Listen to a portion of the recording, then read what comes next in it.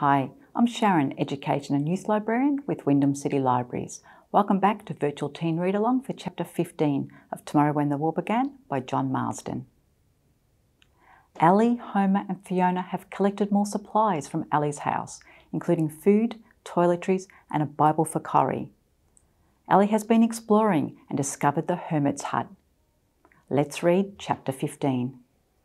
After inspection of the hermit hut, we kept working on into the evening. Lee, being less mobile, got to do the paperwork, in particular of a system of food rationing that would preserve our supplies for close to 2 months, if we had the self-control to stick to it. Homer and Fee and I made a few little veggie gardens. When the long day at last cooled, we put in some seeds: lettuce, silver beet, cauliflower, broccoli, peas and broad beans. We didn't much fancy eating all those for the rest of our lives, but we need our greens, as Fee said firmly. And with Lee's cooking skills, broccoli could be turned into chocolate chip ice cream and cauliflower into a fairy coach. It had been a long day, a hot one, and a hard and tiring one. We'd started so early. My talk with Lee hadn't made it easier either. There was a bit of strain between us now, which I hated. There was a general strain caused by everyone snapping at each other in the final few hours of daylight. The only exception was Homer, who hadn't snapped at Fee. He'd had a go at me about the amount of water I was putting on the vegetable seeds, and at Lee over whether soccer was a better sport than footy, but Fee was immune. He wasn't immune from her, though. When he broke off a big piece of fruitcake, Mrs. Gruber's, and ate it, she burned his ears with a string of words like greedy and selfish and pig. Homer was so used to being told off in his life that he might as well have told a rock off for being sedimentary. But when Fee went for him, he stood there like a little kid, red in the face and wordless. He ate the rest of his slice of cake, but I don't think he enjoyed it.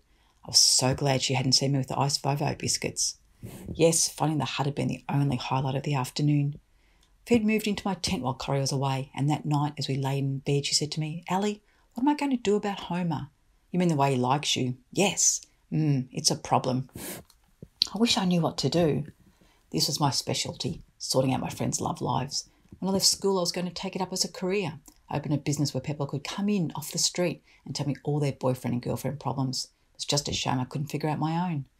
So I rolled over to where I could see Fee's small face in the darkness. Her big eyes were wide open with worry. "Do you like him?" We had to start somewhere. "Yes, of course." "But I mean, I know what you mean." "Yes, I think I do." "Yes, I do. I didn't at school, but honestly, he was such a moron there. If anyone had said to me that I'd end up liking him, well, I'd have paid their taxi fare to the psychiatrist. He was so immature." "Yes, remember that water fight at the Halloween social?" "Oh, don't remind me." "So if you like him now, what's stopping you?" "I don't know. That's the hard part. I don't know if I like him as much as he likes me. That's one thing. I'd hate to get into a relationship with him where he assumed I felt as strongly as he does. I don't think I could ever like him that much. He's so..." She couldn't think of a word to end the sentence, so I supplied one. "Greek?" "Yes. I mean, I know he was born out here, but he's still Greek when it comes to girls." "Do you mind that he's Greek, or part Greek, or whatever you call it?" "No, I love it. Greek is sexy." Sexy sounded funny coming from Fee. She was so well brought up, she didn't normally use words like that. "So is that the only thing stopping you, that you don't feel as strongly as he does?" "Sort of. I feel like I have to keep him at arm's length. He'll just take over. It's like you build a dam upstream to stop the village being washed away. I'm the village, and I build a dam by being cool and casual with him." "That might just make him more passionate." "Oh, do you think so? I never thought of it like that." "Oh, it's so complicated." She yawned. "What would you do if you were in my position?" That was a tough question, because I was half in her position anyway. It was my feelings for Homer that were stopping me from taking the plunge with Lee. It would have been just my luck to be cast away on a desert island with 2 guys and to like both of them. But Fee saying sexy had made me realise that with Homer it was pretty physical. I didn't want to spend hours with him talking about life. I wanted to spend hours with him making animal noises like sighs and grunts and press harder or touch me there again. With Lee it was something else. I was fascinated by his ideas, the way he thought about things. I felt I would see life differently the more I talked to Lee. It was like I could learn from him. I didn't know much about his life, but when I looked at his face and his eyes, it was like looking into the Atlantic Ocean. I wanted to know what I could find in there, what interesting secrets he knew. So in answer to Fee's question, I just said, "Don't string him along forever. Homer likes excitement. He likes to get on with it. He's not the world's most patient guy." She said sleepily, "So you think I should try it? Better to have loved and lost than never to have loved at all. If you go for it and it doesn't work, well, what if you're lost? But if he loses interest, so you never have anything with him, then you'll spend the rest of your life wondering what might have been. Fee drifted off to sleep, but I lay awake listening to the night sounds, the breeze in the hot trees, the howls of feral dogs in the distance, the occasional throaty call of a bird. I wondered how I'd feel if Fee got off with Homer.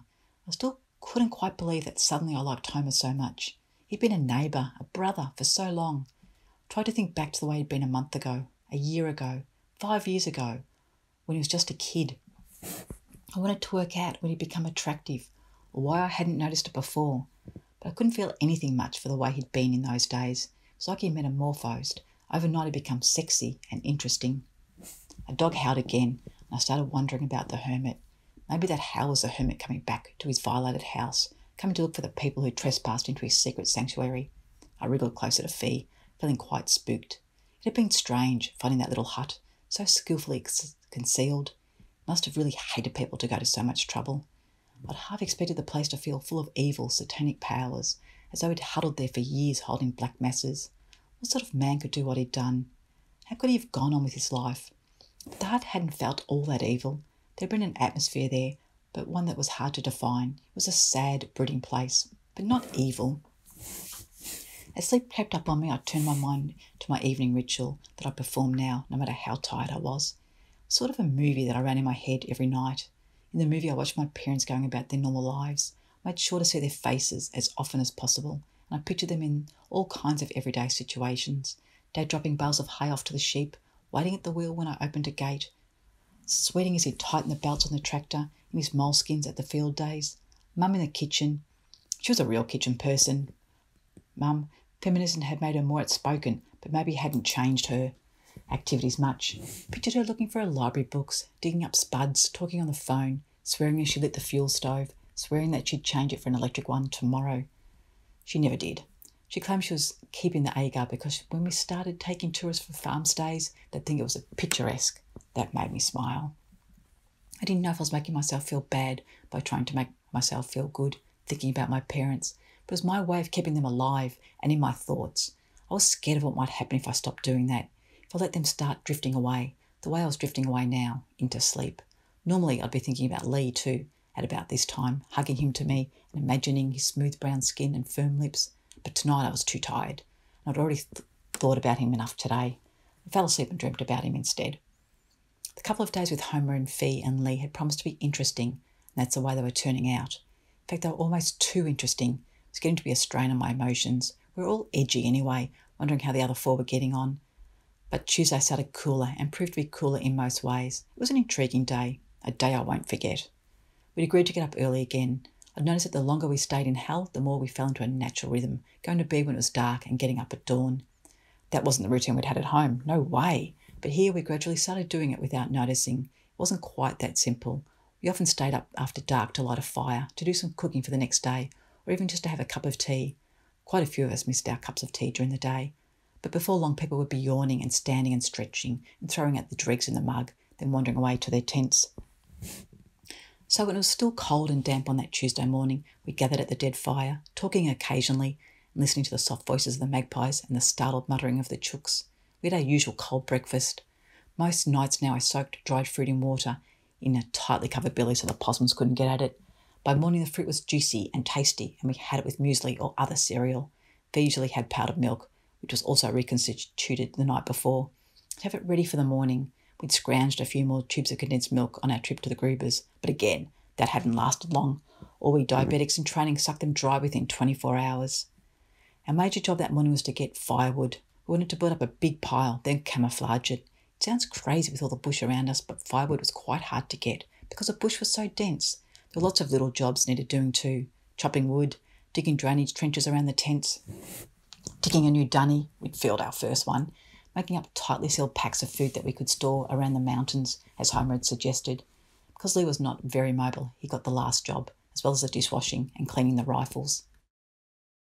The plan was to work hard most of the morning, have a break after lunch, then go out that night to bring more loads in from the landy. We did get a lot done before the day warmed up enough to slow us down. We got a stack of firewood that was about 1 metre high and 3 metres wide, plus a separate pile of kindling. We dug out trenches and dunny, then put up a better shelter for the chooks. It was amazing how much work 4 people could get through compared to what with Dad and I could achieve. But it did worry me that we were still so heavily dependent on supplies brought up in the four-wheel drives. That was a short-term solution. Even with our own vegetables, even with the hens, we were a long way off being self-sufficient. Suppose we were here for 3 months, or 6, or 2 years. It was unthinkable, but it was very possible. Over lunch with the other two, were very busy for a minute, Lee said to me in a low voice, "Would you be able to show me the hermit's hut this afternoon?" I was startled. "But yesterday when the other two came, you said your leg?" "Yes, I know, but I've used it quite a bit today. It feels quite good. Anyway, I was in a bad mood with you yesterday." I grinned. "Okay, I'll take you. I'll do a robin and carry you back if you need it." There must have been something in the air, because when I told the other two that if Lee's leg was good enough, we'd be away for an hour or two, Homer gave Fee a swift wink. I think Fee must have given Homer some encouragement during the morning, because it wasn't the "ooh, Lee and Allie" type wink. It was a "good, we'll get some time together" wink. It was very sneaky of them. I'm sure if we hadn't given them the opportunity, they would have come up with some lie to get away on their own. It made me feel jealous, though. I wish I could cancel our paddle so I could stay back and chaperone. Deep down in my heart, I really didn't want Homer and Fee to be together. There was nothing I could do, though. I'd been neatly trapped. So at around 2 o'clock, I set off towards the creek with Lee limping beside me. The journey was surprisingly quick this time, because I knew how to do it now and went there more deliberately and confidently, because Lee was moving more freely than I'd expected. The water gurgled along, refreshing, cold, and just went with the flow. "It's a perfect path in," Lee commented, "because we don't leave any tracks." You know, on the other side of Hell is the Holloway River and Risdon. There must be a way through from there. It'd be interesting to try and find it, by following this creek maybe." We got to the hut, but Lee's first priority was to talk. He sat down on a rather damp log by the edge of the creek. "I'll just give my leg a rest," he said. "Is it hurting?" "A little. Only an ache from being used again. I think exercise is probably the best thing for it." He paused. "You know, Allie, I didn't ever thank you properly for coming to get me that night from the restaurant. You guys were heroes. You really put it on the line for me. I'm not too good at big emotional speeches, but I won't forget that for the rest of my life." "That's okay," I said uncomfortably. "You did thank me once already, and you'd have done the same for us." "And I'm sorry about yesterday." "What's to be sorry about? You said you wanted to say. You said what you thought, which is more than I did." "Well, say it now." I grinned. Maybe I should, though I wasn't planning to say any more. I thought for a minute and decided to take the plunge. I was nervous, but it was exciting. "All right, I'll say what I think. But just remember, it's not necessarily what I really think, because I don't know what I think." He groaned. "Oh, Allie, you're so frustrating. You haven't even started and already you're getting me churned up. This is the same as yesterday." "Well, you want me to be honest or don't you?" "All right, go on, and I'll try to keep control of my blood pressure." "Okay." Having said that, I wasn't even sure of where to start. "Lee, I do like you very much. I think you're interesting, funny, smart. You've got my favourite eyes in Werribee. It's just not that sure I like you in that way. You know what I mean? That day in the hayshed, my feelings got the better of me. But there's something about you. I don't know what it is, but you make me nervous a little. I've never met anyone quite like you. And one thing I wonder is, suppose we started going round together and it didn't work out. Here we are, there's 7 of us, no 8 now, living in this out-of-the-way place in these really strange times. The whole world turned upside down, yet we get on pretty well together most of the time. I'd hate to spoil that by the two of us suddenly having a falling out and deciding we didn't want to see each other or we were embarrassed to be together. That'd be awful. It'd be like Adam and Eve having a fight in the Garden of Eden. I mean, who would they talk to then? The apple tree? The snake? "Oh, Allie," Lee said, "why do you have to reason everything through all the time? The future is a future. It has to take care of itself. You can sit here all day and make guesses about it. And at the end of the day, what have you got? A lot of dead guesses, that's what. And in the meantime, you haven't done anything. You haven't lived because you're so busy reasoning it all out." "That's not true," I said, getting annoyed. "The way we got the truck and rescued you, that was all done with reason. If we hadn't figured out all the possibilities first, it would never have worked." "But a lot of it you were just making up as you went along," he said. "I remember how you told me you changed the plan about something. The route you took, I think it was. And there were lots of things, like slamming the brakes on to catch the car behind. That was going with your gut feelings." "So you think I should live life from the gut, not from the head?" He laughed. "Not when you put it like that. I guess there's a place for both. I'll tell you what it's like. It's like my music." Lee was brilliant, grade 6 piano already, the best for his age in Werribee. When I'm learning a piece, when I'm playing, I've got to have my heart and my mind involved. My mind is thinking about technique, my heart is feeling the passion of the music. So I suppose it's the same as life. You've got to have both. And you think I'm all head and no heart? No, stop twisting what I'm saying. But remember the guy who lived here. His heart must have gradually dried up till it was like a little dried apricot, and all he had left was his reason. I hope it was a big consolation to him. So do you think I'm all head and no heart? You think I'll end up in this little hut, the hermitess from hell? No friends, no one to love me. Excuse me, I'm going down the garden to eat worms. No, I just think for some things, for example, like someone, for example, like in me, you're being too careful and calculating. You should just go with the feelings. But my feelings are that I'm confused, I said miserably. That's probably because your feelings are being confused by your mind. Your feelings might be coming through loud and clear, but before they get to the surface, your brain gets in the way and muddles them around. So I'm sort of a TV that's been put too close to a computer. I'm getting interference with my picture. I wasn't sure if I believed all this or it was just Lee spitting a line. Guys will say anything. Yes, Lee said. The question is, what program's showing on the TV? A debate on the meaning of life or a passionate love story? I know what you'd like to be, I said. Porno starring us. He grinned.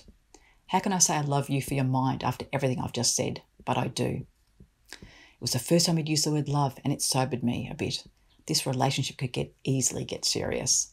The trouble was I was avoiding mentioning Homer, and one reason Lee couldn't understand me was because he didn't understand about Homer, although he'd had a guess the day before. I think he'd have been less confused if I'd been more honest with him. But I knew about Homer, and I was still confused. I sighed and I got up. Come on, cripple, let's go and look at the hut.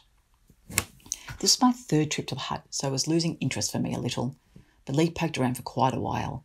There was more light in there this time. It probably all depended on the time of day, but there was some filtered sunlight that relieved the darkness along the back wall.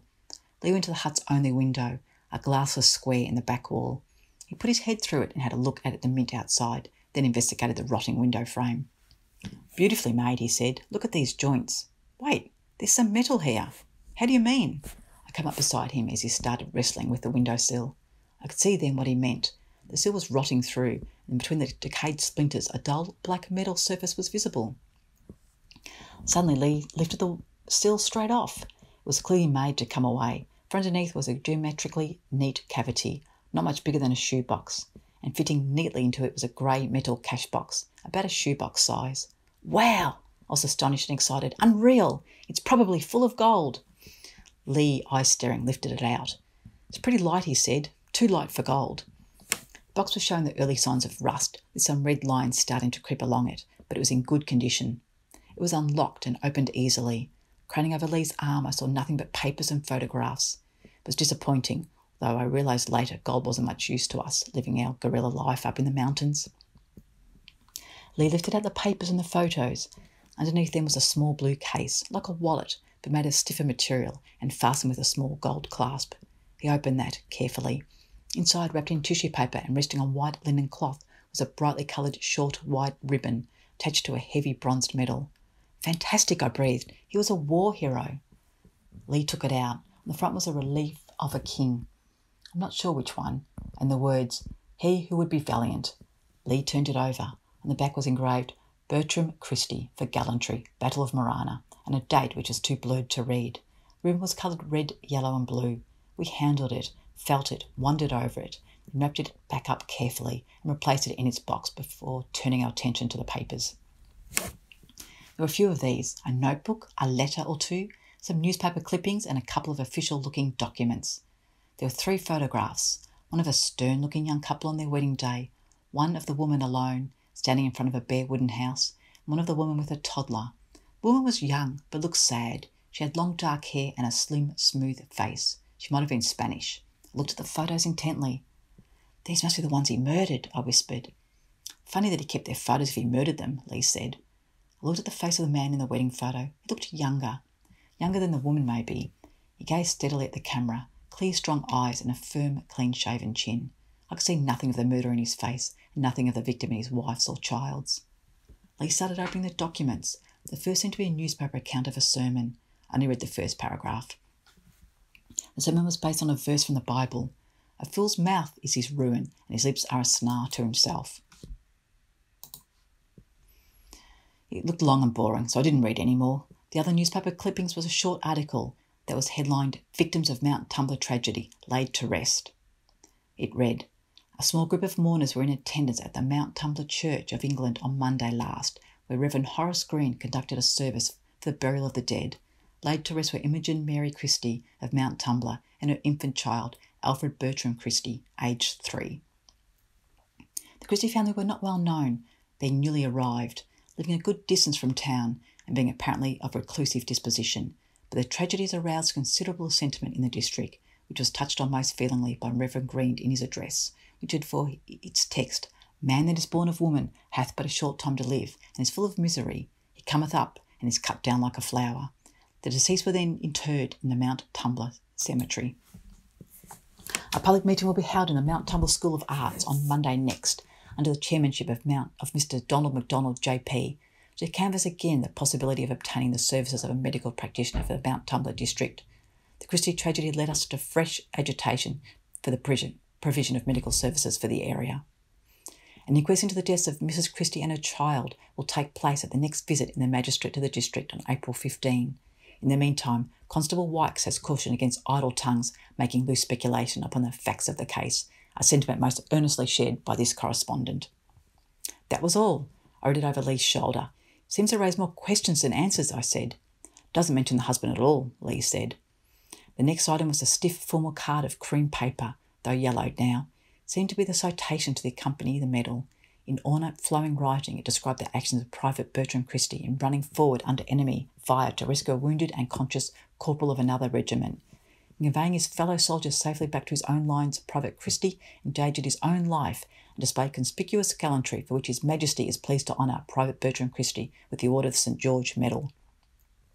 Curiouser and curiouser, Lee said.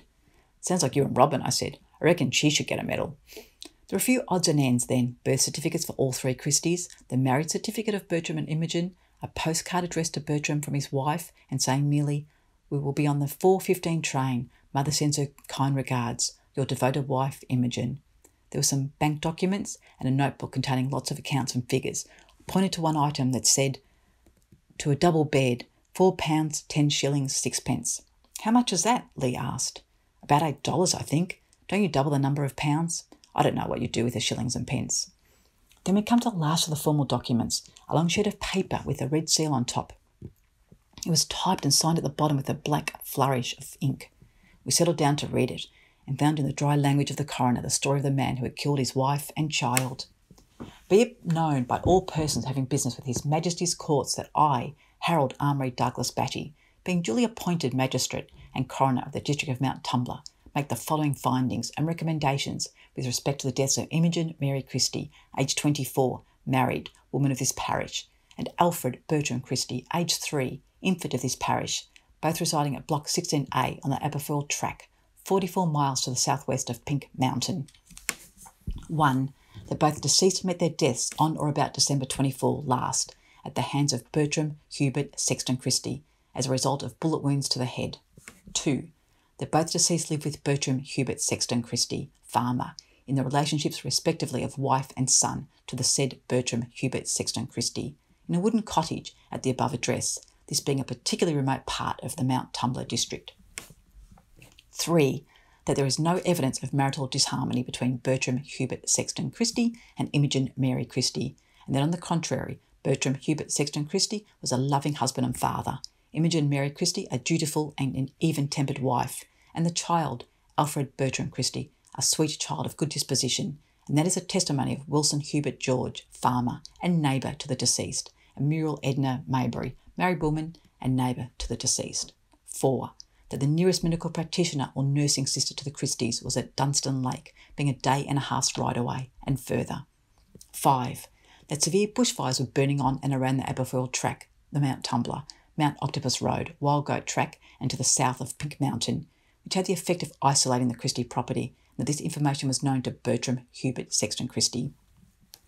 6. That both deceased met their deaths either as a result of bushfire consuming the Christie residence, during which both were terribly burnt, and that Bertram Hubert Sexton Christie, believing their injuries to be mortal and unable to bear their suffering, and knowing also that medical aid was beyond immediate reach, killed both deceased with single shots to the head from a rifle owned by Bertram Hubert Sexton Christie. And that is a testimony of Bertram Hubert Sexton Christie. Or that both deceased were willfully and feloniously murdered by Bertram Hubert Sexton Christie with the aforesaid rifle, and the bodies deliberately burned in an attempt to conceal the facts of the case. 7. That medical science cannot say to which came first, the bullets or the burning, and that is a testimony of Dr. Jackson Muirfield Watson, medical practitioner and forensic scientist of Stratton and District Hospital, Stratton. 8.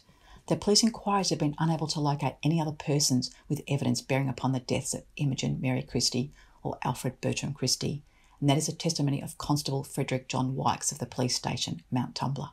9. That on the evidence before me, I am unable to make any further findings as to the manner in which the deceased met their deaths. Recommended. 1. That urgent consideration be given to the provision of medical services at Mount Tumbler. 2. That the Director of Public Prosecutions lays an information of wilful and felonious murder against Bertram Hubert Sexton Christie. Signed by the hand of me, Harold Armory Douglas Batty, in the Mount Tumblers Magistrate Court this day, the 18th of April. The group are irritable with each other, though unlike the last trip to hell, they are planning ahead and planting vegetables. The group is now driven. Allie and Lee find a hidden box in the hut, but they don't tell the others. Would you have told them? Join me again in the next episode for Chapter 16 of Tomorrow When the War Began.